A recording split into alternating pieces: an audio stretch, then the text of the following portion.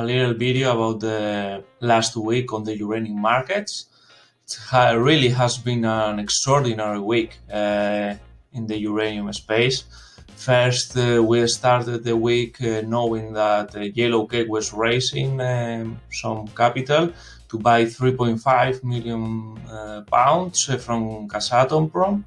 Next thing you know, Denison and UEC are also raising some money to buy pounds from a spot market. That spot market was declining pretty rapidly until $27.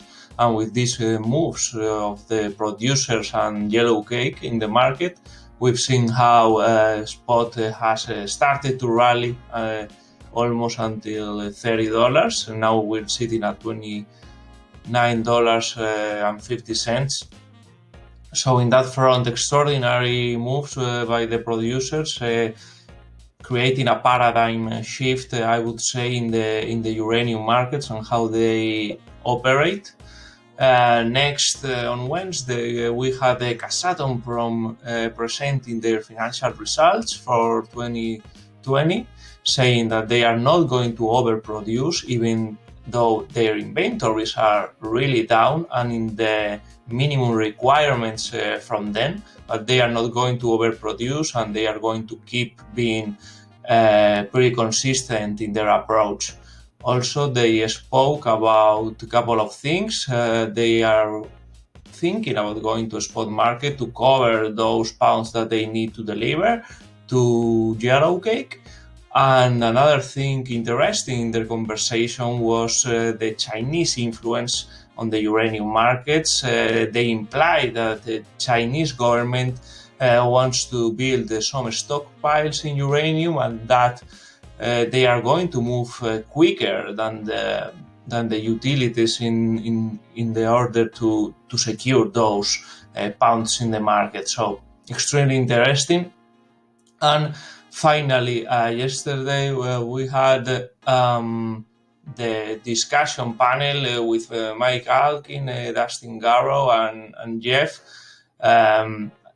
who's a utility buyer, and those were pretty good comments about the uranium market, implying that long-term contracts are being discussed right now, and a really good phrase from Dustin Garrow was that the marginal producer is going to put the long-term contract price. It's not going to be the big players. The big players are not enough to secure supply to the market, so the long-term contracts are going to be dictated by the marginal producers of uranium. So they were implying that long-term contracts at some time will be exceeding $70 or $75. So extremely bullish stuff this week in uranium. Also, the stocks have been really volatile, going up a lot at the beginning of the week. And Thursday, yesterday, a big downturn in